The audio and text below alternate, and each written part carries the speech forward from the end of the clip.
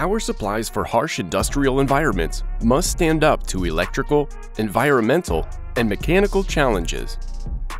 For example, to withstand potential voltage fluctuations and transients due to brownouts and power surges, rugged power supplies must have a wide input voltage range and excellent immunity to dips and overvoltage surges.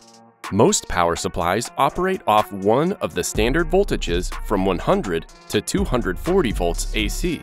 However, in order to operate off the industrial 480-volt three-phase power, industrial power supplies should have a wide input voltage range and be rated for a nominal 277 volts AC.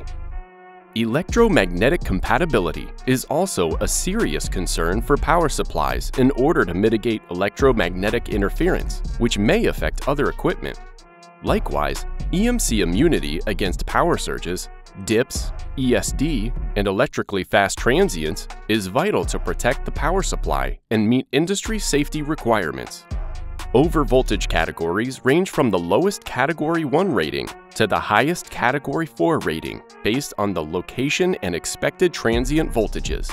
For both reliability and safety, engineers should be familiar with these overvoltage categories in order to choose the correct power supply for their application.